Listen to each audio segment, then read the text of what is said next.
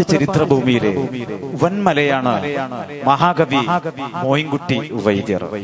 മാപ്പിളപ്പാട്ട് എന്നാൽ മോയിൻകുട്ടി വൈദ്യർ, മോയിൻകുട്ടി വൈദ്യർ എന്നാൽ ബദർകിസപ്പാട്ട്.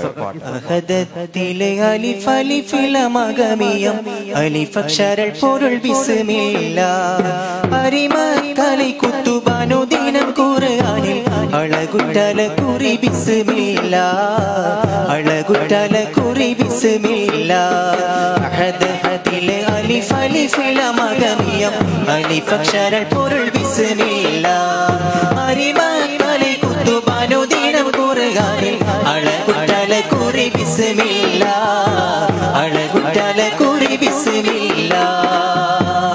മഹാകവി ബിസ്മി കൊണ്ടാണ് ഇവിടെ തുടങ്ങുന്നത്. ബിസ്മി കൊണ്ട് തുടങ്ങാത്ത കാര്യങ്ങൾക്ക് ബർക്കത്തില്ല എന്നാണ് ഹബീബിന റസൂലുള്ളാഹി സ്വല്ലല്ലാഹു അലൈഹി വസല്ലം തങ്ങൾ പറഞ്ഞത്. കുല്ലു അംരിൻ ദീബാലിൻ ലാ യുബ്ദഉ ബിസ്മില്ലാഹിർ റഹ്മാനിർ റഹീം ഫഹുവ അബ്തർ. ബിസ്മി കൊണ്ട് തുടങ്ങാത്ത കാര്യങ്ങൾക്ക് ബർക്കത്തില്ല എന്നാണ്. ഈ ആദ്യത്തെ ഇശലിൽ തന്നെ കവി പറയുന്നത്, റഹ്മാനായ റഹീമായ റബ്ബേ, ഞാൻ രചിക്കാൻ പോകുന്ന ബദർ ഖിസ അത് പരിപൂർണമായി പൂർത്തീകരിക്കാൻ എനിക്കിനി തൗഫീഖ് നൽകണേ എന്ന് ആദ്യ ഇശലിൽ തന്നെ സൂചിപ്പിക്കുന്നുണ്ട്. മഹിളാ പദമധു പയസുര നദികളിൽ മൈനത്തലകൾ ബിസ്മില്ലാ. മഹിളാ പദമധു പയസുര നദികളിൽ മൈനത്തലകൾ ബിസ്മില്ലാ. മഹദോത്തമമുര റഹ്മാനി റഹീമിൽ വബിഹി തൗഫീഖ അരുളല്ലാ വബിഹി തൗഫീഖ അരുളല്ലാ. അഹദതിലെ അലിഫ് അലിഫ് ലമഗമിയം അലിഫ് അക്ഷരൽ പൊരുൾ ബിസ്മില്ലാ. അരിമക്കലെ കുത്തുബാനു ദിനം ഖുർആനിൽ അഴകുട്ടല കുറി ബിസ്മില്ലാ അഴകുട്ടല കുറി ബിസ്മില്ലാ. മാഷാ അല്ലാഹ്, എത്ര മനോഹരമായിട്ടാണ് വൈദ്യര് ബദറിന്റെ ആദ്യ ഇശല് തന്നെ നന്നായിട്ട് വിശദീകരിച്ചിട്ടുണ്ട്. ബിസ്മി കൊണ്ട് തുടങ്ങി തൗഫീഖിന് വേണ്ടിയിട്ട് ദുആ ചെയ്തു എന്നുള്ളതാണ്. അത് ഇതില് കൂടുതൽ സ്വീകരിച്ചുള്ള സങ്കര ഭാഷയാണ് എന്നുള്ളതാണ്. സംസ്കൃതം, അറബി, ഉറുദു എല്ലാ ഭാഷയും വൈദ്യര് ഇതിൽ ഉൾപ്പെടുത്തിയിട്ടുണ്ട് എന്നുള്ളതാണ്. വൈദ്യര് സംസ്കൃത ഭാഷ എവിടുന്നാണ് പഠിച്ചത്? സംസ്കൃത ഭാഷ ഇതില് വൈദ്യര് പഠിച്ചിട്ടുണ്ടാവാൻ ഞാൻ മനസ്സിലാക്കിയത് പാരമ്പര്യ വൈദ്യന്മാരാണ്. അപ്പൊ ഈ ആര്യ വൈദ്യന്മാരാകുമ്പോൾ അതിന്റെ ശ്ലോകങ്ങളൊക്കെ സംസ്കൃതത്തിലാണ് ഉണ്ടാവുക. തന്റെ പിതാവ് ഉണ്ണി മുഹമ്മദ് വൈദ്യരിൽ നിന്നാവാം ഇത് പഠിച്ചിട്ടുണ്ടാവാം. വൈദ്യർ ഒരുപാട് കാലം ജീവിച്ചിട്ടില്ലല്ലോ. വൈദ്യരുടെ ജീവിതകാലം എന്നുള്ളത് 1852 1892. അപ്പൊ ഏകദേശം എത്ര വയസ്സുണ്ടാവും?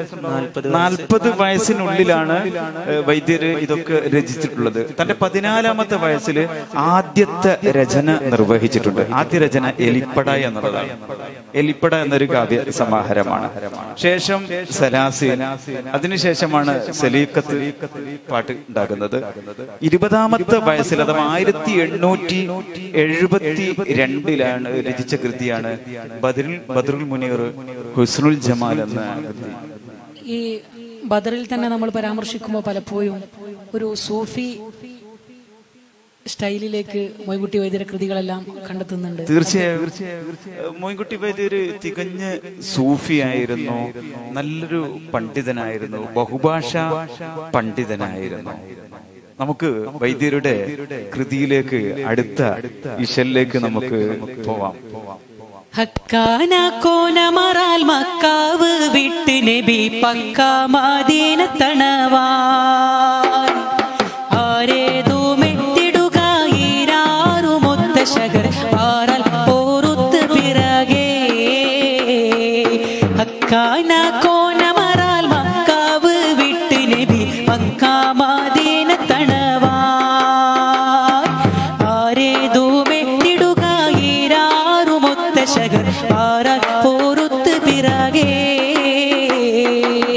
ഹബീബ് ഹബീബിന റസൂലുള്ളാഹി സ്വല്ലല്ലാഹു അലൈഹി വസല്ലമ തങ്ങളും സഹ അനുയായികളും മക്കയിൽ നിന്ന് മദീനയിലേക്ക് പലായനം ചെയ്തു.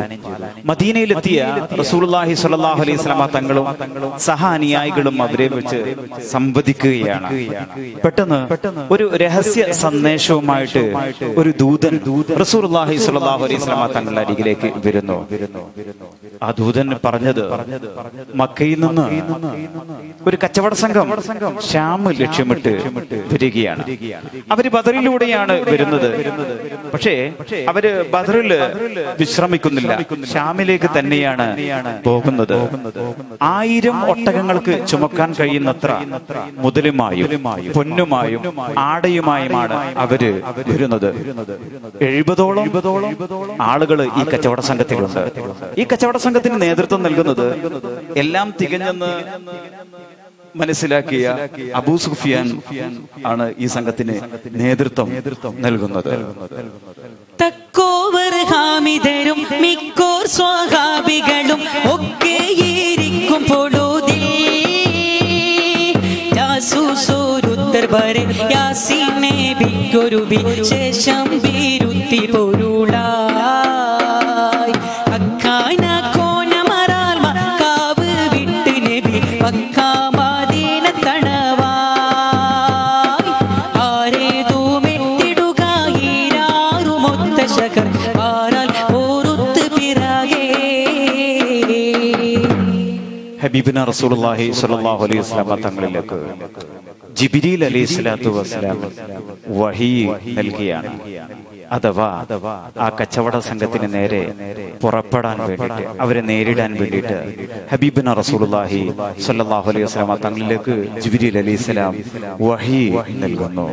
അണവാക്കി റൂഹുല്ലമീൻ തൻ മോളിയ അമ്പൻ പുകഴ്ന്തയ ഖൈറുൽ ബറായ തുണയാറാബൂ സുഫിയാനും ബഈറ ചുമകളും ശാമിന്ന് വാരുന്നു സീറ അണവാക്കി റൂഹുൽ അമീൻ തൻ മോളിയ അമ്പൻ പുകഴ്ന്തയ ഖൈറുൽ ബറായ തുണയാറാബൂ സുഫിയാനും ബഈറ ചുമകളും ശാമിന്ന് വാരുന്നു സീറ. അതെ, തന്റെ സഹാബത്തിനെ മുത്തുനബി സല്ലല്ലാഹു അലൈഹി വസല്ലമ തങ്ങൾ റബ്ബിന്റെ അനുമതി ലഭിച്ചിട്ടുണ്ട്. അബൂ സുഫിയാനെയും സംഘത്തെയും നിങ്ങൾക്ക് തടയാം. റസൂലുള്ളാഹി സ്വല്ലല്ലാഹു അലൈഹി വസല്ലമ തങ്ങൾ സഹാബത്തിനെ സംഘടിപ്പിക്കുന്നു. മുത്തുനബി സല്ലല്ലാഹു അലൈഹി വസല്ലമ തങ്ങൾ 3 കൊടി കൈമാറുകയാണ്. ആദ്യത്തെ കൊടി കൊടുത്തിട്ടുള്ളത് മിസ്അബ് ഇബ്നു ഉമൈർ റളിയല്ലാഹു തആല അൻഹുവിനെ ഒരു വെള്ള കൊടി കൊടുക്കുകയാണ്. രണ്ടാമത്തെ കൊടി കറുപ്പ് കൊടി പുലിയായ അലി റളിയല്ലാഹു അൻഹുവിനെ കൊടുക്കുന്നു. മൂന്നാമത്തെ കൊടി സഅദ് ബിൻ മുആദ് റളിയല്ലാഹു തആല അൻഹുവിനെ കൊടുക്കുകയാണ്. ഈ കൊടി പിടിച്ചുകൊണ്ട് ആദ്യത്തെ സ്വഹാബി മുന്നിലായി നിൽക്കുന്നു. രണ്ടാമത്തെ അലിയാർ തങ്ങളും സഅദ് റളിയല്ലാഹു തആല അൻഹു മുത്തുനബി തങ്ങളുടെ ഇടവും ബലവുമായി നിന്നുകൊണ്ട് പുറപ്പെടുകയാണ് ബദറിലേക്ക്. ബദറുൽ ഹുദാ യാസീനൻ നബി ഖറജായ നേരം വളർകൊടി മോൾടെല്ലാം കെ ഇടയതിലുണ്ട് അബയല്ല വർണ്ണമതാ പീരണ്ട് അസ്വദുമാമേ ബദറുൽ ഹുദാ യാസീനൻ നബി ഖറജായ നേരം വളർകൊടി മോൾടെല്ലാം കെ ഇടയതിലുണ്ട് അബയല്ല വർണ്ണമതാ പീരണ്ട് അസ്വദുമാമേ സദദ കുടേ തോൾ പൊങ്കും തിരുക്കരമായുണ്ടാമേ തദിന നബി തോൾ ഇസ്അബഹീദ അവരത് തന്നെ പിടിച്ചേ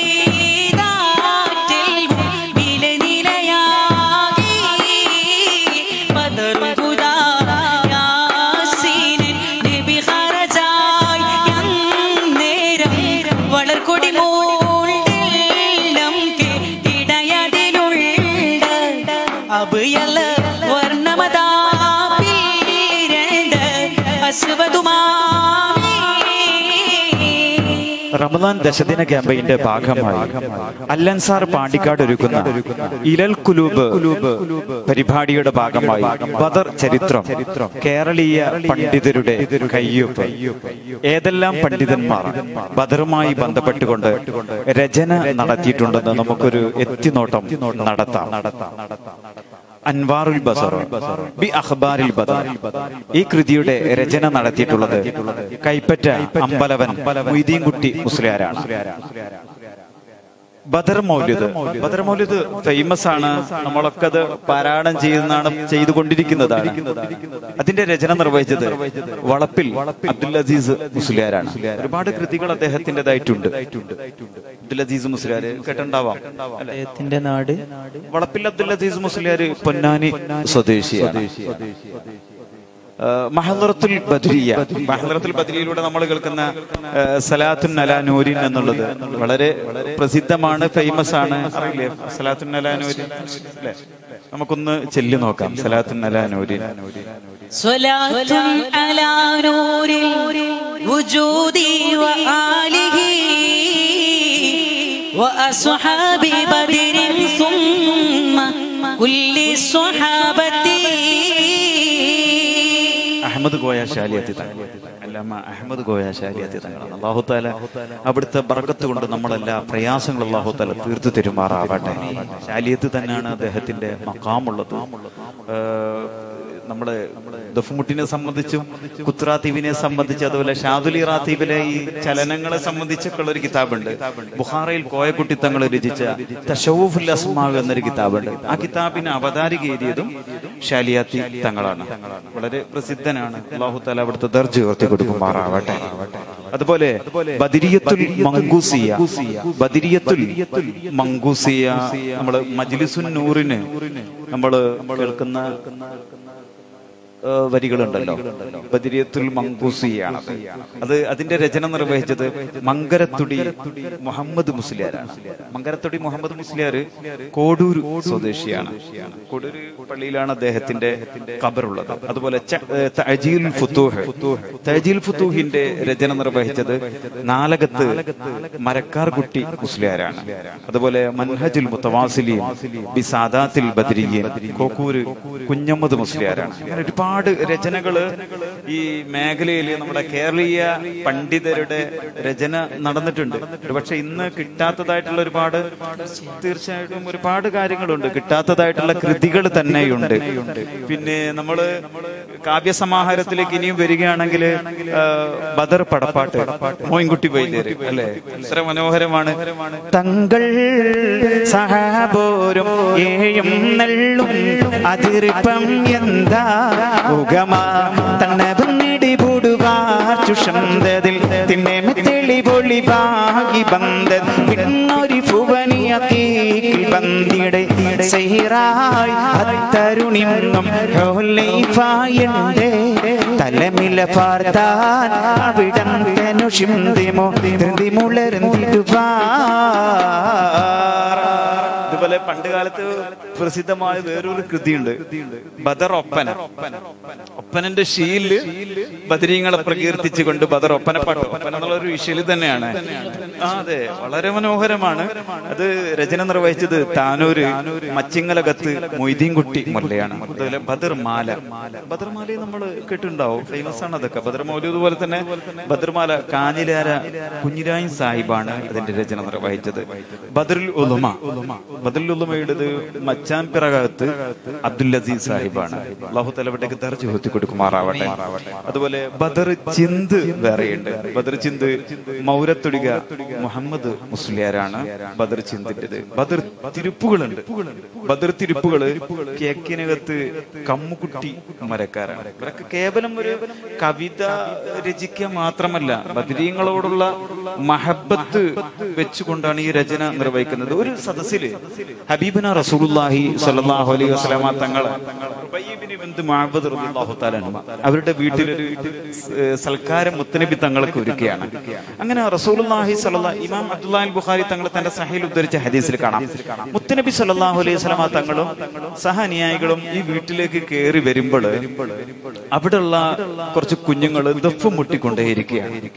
ബദരീങ്ങളെ പ്രകീർത്തിച്ചുകൊണ്ടാണ് ദഫ് മുട്ടിക്കൊണ്ടിരിക്കുന്നത്. അവര് പൊപ്പാപ്പാരെ പ്രകീർത്തിച്ചുകൊണ്ട് ഇങ്ങനെ ദഫ് മുട്ടുമ്പോ മുത്തുനബി സല്ലല്ലാഹു അലൈഹി വസല്ലമ തങ്ങള് ഈ സദസ്സിലേക്ക് കയറി വന്നപ്പോ പാടുന്ന കുട്ടി അതിന്റെ ഇശല് മാറ്റിയിട്ട് ഈ കുട്ടി പാടി, വഫീനാ മുഹമ്മദു യഅലമു മാ ഫീ ഗാദിൻ വഫീനാ മുഹമ്മദു യഅലമു മാ ഫീ വദിൻ. നാളത്തെ കാര്യങ്ങൾ പ്രവചിക്കാൻ കഴിയുന്ന റസൂലുള്ളാഹി സ്വല്ലല്ലാഹു അലൈഹി വസല്ലം ഇതാ നമ്മുടെ സദസ്സിലേക്ക് വന്നിരിക്കുന്ന അർത്ഥം വരുന്ന കവിത പാടിയപ്പോൾ മുത്തനബി തങ്ങൾ പറഞ്ഞു, ലാ തഖൂലി ഹഖദ, അങ്ങനെ പാടല്ല, ഫഖൂലി മാ കുന്തി തഖൂലിന, നേരത്തെ ഏതാ പാടിയത് ആ പാട്ട് പാടുന്നു. അത് ബദരീങ്ങളെ സംബന്ധിച്ചായിരുന്നു. മുത്തനബി സല്ലല്ലാഹു അലൈഹി വസല്ലം തങ്ങളുടെ മദ്ഹ് ചെല്ലണ്ട എന്നല്ല പറഞ്ഞത്. ഹബീബിന റസൂലുള്ളാഹി അന ബദരിയ, ഞാൻ ബദരീങ്ങൾപ്പെട്ടതാണ്. അപ്പൊ ബദരീങ്ങളെ പ്രകീർത്തിക്കുമ്പോൾ ഞാനും പെട്ടു, എന്റെ ബദരീങ്ങളും പെട്ടെന്ന് റസൂലുള്ളാഹി സ്വല്ലല്ലാഹു അലൈഹി വസല്ലം ബദരീങ്ങളെ പ്രകീർത്തിക്കുന്നത് മുത്തനബി സല്ലല്ലാഹു അലൈഹി വസല്ലം തങ്ങൾക്ക് വലിയ ഇഷ്ടമായിരുന്നു. അതുകൊണ്ട് തന്നെ ഏതെല്ലാം രചന ഈ വിഷയത്തിൽ കേരളീയ പണ്ഡിതന്മാര് നടത്തിയെന്ന് നമ്മൾ ശരിക്കും റിസർച്ച് ചെയ്യേണ്ട ഒരു കാലഘട്ടമാണ് ഇത്. അതുപോലെ ബദർമാല, ബദർമാല നമ്മൾ നേരത്തെ ഒന്ന് പറഞ്ഞു, അത് കാഞ്ഞിരാല കുഞ്ഞിരായൻ സാഹിബിന്റെ ആണെങ്കിൽ കോടഞ്ചേരി മരക്കാർ മുസ്ലിയാരുടെ ബദർമാലയുണ്ട്. മറ്റൊന്ന് ബദർ ഒപ്പനപ്പാട്ട് വായപ്പള്ളിയിൽ അബ്ദുള്ള കുട്ടി സാഹിബിന്റേതാണ്. ചാക്കീരി ബദർ മോയിൻകുട്ടി വളരെ പ്രസിദ്ധം തന്നെയാണ്. വൈദ്യരുടെ ഇതിലേക്ക് എത്തിയില്ലെങ്കിലും ചാക്കീരി ബദറും പ്രസിദ്ധമാണ്. നല്ല ഭാഷാ സാഹിത്യമുള്ള കൃതിയും കൂടിയാണ്. ചാക്കീരി മൊയ്തീൻകുട്ടി സാഹിബാണ് അതിന്റെ രചന നടത്തിയത്. അതുപോലെ ബദർ ഒപ്പന നല്ലളം ബീരാൻ സാഹിബ്, നല്ലളം സാഹിബ് ഫേമസ് നിമിഷ കവിയായിരുന്നു അദ്ദേഹം എന്നുള്ളത്. ഒരുപാട് പ്രായമായപ്പോഴാണ് അദ്ദേഹം മരിച്ചിട്ടുള്ളത്. ബദർ കെസ് ഉണ്ട്, കെസ് മൊയ്തീൻകുട്ടി മൊല്ലയുടേതാണ് ബദർ കെസ്. അതുപോലെ ബദറുൽ കുബറ, ബദറുൽ കുബറ ചരിത്ര ശിരോമണി കെസ് മാല എന്നത് അത് രണ്ടാളുടെ രചന എന്നാണ് എന്റെ അന്വേഷണത്തിൽ കിട്ടിയത്. ബദറുൽ കുബറ ചരിത്ര ശിരോമണി കെസ് മാല എന്നുള്ളത് ഒന്ന് മഞ്ചാൻ പിറകത്ത് ഇമ്പിച്ചി, രണ്ടാമത്തത് പടിഞ്ഞാറകത്ത് മൊയ്തീൻകുട്ടി എന്ന രണ്ടാളതാണ് എനിക്ക് എന്റെ അന്വേഷണത്തിൽ കാണാൻ കഴിഞ്ഞിട്ടുള്ളത്. അപ്പൊ രണ്ടാൾ കൂടിയിട്ട് അങ്ങനെ ഉണ്ട്. കാരണം വൈദ്യര് രചിച്ചു വെച്ചത് വൈദ്യരുടെ പിതാവ് പൂർത്തീകരിച്ച അല്ലെ ഹിജറാണെന്നാണ് എനിക്ക് അല്ലെ ഒരു അവിടുന്ന് ബാക്കി വൈദ്യർക്ക് ശേഷം. കാരണം വൈദ്യരെ വാപ്പ വഫാത്താതിന് മുമ്പ് വൈദ്യര് വഫാത്തായിരുന്നു, മോയിൻകുട്ടി വൈദ്യര് വഫാത്തായിട്ടുണ്ട്. അപ്പൊ അങ്ങനെയൊക്കെ രചന നടന്നിട്ടുണ്ട്. അതുപോലെ ബദരീങ്ങളെ അക്ഷരമാല എന്ന ബദർപ്പാട്ടുണ്ട്. അതിന് മുനീലുൽ മഖാസിദ് എന്ന അറബിയിൽ നാമകരണം ചെയ്യപ്പെട്ട ഒരു കൃതിയും കൂടിയാണ്. അത് പൊന്നാനി ഉത്തുവങ്ങാനകത്ത് ഹൈദർ സാഹിബാണ് അതിന്റെ രചന നിർവഹിച്ചിട്ടുള്ളത്. ബദറിനെ സംബന്ധിച്ചിടത്തോളം ഇത്രമാത്രം കൃതികൾ, ഒരുപാട് രചനകൾ നടന്നിട്ടുണ്ട്, ഒരുപാട് ധാരാളം. പക്ഷെ പലപ്പോഴും നമ്മൾ ഇതൊന്നും എത്തി നോക്കാറില്ല. ഈ ലോക്ക്ഡൌൺ ടൈം ആയതുകൊണ്ട് അതുപോലെ ഈ നമ്മളെ അല്ലൻസാർ, ഞാൻ വളരെയധികം സ്നേഹിക്കുന്ന ഒരു സ്ഥാപനമാണ് അല്ലൻസാർ. നമ്മുടെ അവിടെ പോയി പരിപാടികളൊക്കെ നടത്തിയിട്ടുണ്ട്. അല്ലൻസാറിന്റെ ഈ കേരളീയ പണ്ഡിതരുടെ കയ്യൊപ്പ് ഈ ബദർ ചരിത്രത്തില്. അപ്പൊ തീർച്ചയായിട്ടും നമ്മൾ ഈ കാര്യങ്ങളൊക്കെ പരിശോധിക്കേണ്ടിയിരിക്കുന്നു. ഒരുപാട് ആളുകൾ ഈ പരിപാടി വീക്ഷിക്കുന്നതല്ലേ. അതുപോലെ ബദറുദ്ദീൻ മാല, ബദറുദ്ദീൻ മാലയും അതുപോലെ സൊല്ലമുൽ മനാഫിയ എന്ന ബദ്രിയത്ത് മാല, ഈ രണ്ടിന്റെ രചയിതാക്കൾ എനിക്ക് ആരെന്ന് എനിക്ക് കണ്ടെത്താൻ കഴിഞ്ഞിട്ടില്ല. ഏതായാലും നമുക്ക് വളരെ മനോഹരമായ ഈ ബദർ കിസ്സപ്പാട്ടിലൂടെ ഒരു എത്തിനോട്ടം നടത്താൻ കഴിഞ്ഞു എന്നുള്ളതാണ് ഇതിന്റെ ഒരു പ്രത്യേകത. കുറഞ്ഞ സൂഫി ചിന്തകളിലേക്ക് നമുക്ക് പോവാം. ആദ്യമായിട്ട് ഇച്ചമസ്ഥാൻ, കേരളക്കരയിലെ പ്രസിദ്ധനായ സൂഫി വര്യനും കവിയുമായിരുന്നു 20-ാം നൂറ്റാണ്ടിൽ വടക്കൻ കേരളത്തിൽ ജീവിച്ച അബ്ദുൽ ഖാദർ എന്ന ഇച്ചമസ്ഥാൻ. മാപ്പിള ദാർശനിക സാഹിത്യത്തിന്റെ സമുന്നത മാതൃകയാണ് ഇച്ചമസ്താന്റെ രചനകൾ. സൂഫി ആത്മീയ ചിന്തകളടങ്ങിയ പ്രസ്തുത രചനകളുടെ ഭാവതരം സാധാരണക്കാർക്ക് ദുർഗ്രഹമാണ്. 1871 കണ്ണൂർ സിറ്റി ജുമാഅത്ത് പള്ളിക്ക് സമീപം വെളുത്തകണ്ടി തറവാട്ടില് ജനിച്ചു. പാരമ്പര്യമായി ചെമ്പുപാത്ര കച്ചവടക്കാരായിരുന്നു ഇച്ചയുടെ കുടുംബം. തീർത്തും വ്യത്യസ്തമായ ഒരു ഇശയിലേക്ക് ഇൻഷാ അല്ലാഹ് നമുക്ക് ഈ ബദരീങ്ങളെ സ്മരിക്കുന്ന വേളയിൽ ഈ സൂഫി വര്യന്മാരുടെ ചിന്തിലേക്ക് നമുക്കൊന്ന് കടക്കാം. അലിഫെന്ന മാണിക്യം ലാമായ മീമിൽ അഗമീയമായി അഹ്മദായി ആലമെല്ലാം. അലിഫെന്ന മാണിക്യം ലാമായ മീമിൽ അഗമീയമായി അഹ്മദായി ആലമെല്ലാം. ആക്കിയ തമ്പുരാൻ എൻ തമ്പുരാനെ അടിയന് നിന്റെ റിള തേടുന്നല്ലാ. ആക്കിയ തമ്പുരാൻ എൻ തമ്പുരാനെ അടിയൻ നിന്റെ റിള തേടുന്നല്ലാ. അലിഫെന്ന മാണിക്യം ലാമായ മീമിൽ അഗമീയമായി അഹ്മദായി ആലമെല്ലാം. അലിഫെന്ന മാണിക്യം ലാമായ മീമിൽ അഗമീയമായി അഹ്മദായി ആലമെല്ലാം.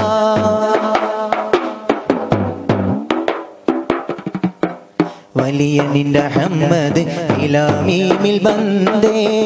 വലിയ നിന്റെ അഹമ്മദ് ഇലാമീമിൽ ബന്ദേ. ബനു ഹശിമായ നബിയുള്ള കേറ്റം ബാരിത്ത് വള്ളൽ മുഹിയുദ്ദീൻ തന്റെ. ബാരിത്ത് വള്ളൽ മുഹിയുദ്ദീൻ തന്റെ. ബർക്കത്തലൻ പിഴ നീ പൊറുക്കല്ല. ബാരിത്ത് വള്ളൽ മുഹിയുദ്ദീൻ തന്റെ. ബർക്കത്തലൻ പിഴ നീ പൊറുക്കല്ല. അലിഫെന്ന മാണിക്യം ലാമായ മീമിൽ അഗമീയമായി അഹ്മദായി ആലമെല്ലാം.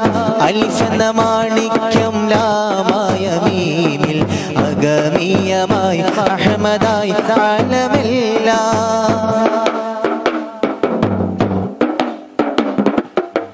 താജുൽ മുഹഖിഖ് ഹക്കായ എന്നെ. താജുൽ മുഹഖിഖ് ഹക്കായ എന്നെ. തൗബാലനി കബൂലാക്കണമല്ല. ജവാദും കരത്താൽ കൊടുത്ത വേദാമ്പാൻ ജതുള്ള മുഹിയുദ്ദീൻ തുണ വേണമല്ല. ജവാദും കരത്താൽ കൊടുത്ത വേദാമ്പാൻ ജതുള്ള മുഹിയുദ്ദീൻ തുണ വേണമല്ല. അലിഫെന്ന മാണിക്യം ലാമായ മീമിൽ അഗമീയമായി അഹ്മദായി ആലമെല്ലാം.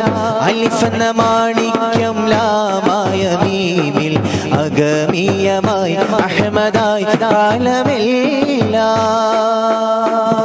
ഒരുപാട് രചനകൾ ഈ വിഷയവുമായിട്ട് ബന്ധപ്പെട്ടുകൊണ്ട് നടന്നിട്ടുണ്ട്. ധാരാളം മഹത്തുക്കള് ഈ പ്രതിസന്ധി വരുമ്പോൾ ബദരീങ്ങളെ തപസ്സിലാക്കിക്കൊണ്ട് രചന നടത്തിയിട്ടുണ്ട്. അതില് സലാമത്ത് കിട്ടിയിട്ടുണ്ട്. ഒരുപാട് രചനകളുണ്ട്. അങ്ങനെ അതില് കാടായിക്കൽ മൊയ്തീൻകുട്ടി ഹാജിയുടെ ഒരു വ്യത്യസ്ത രചന ഉണ്ട്.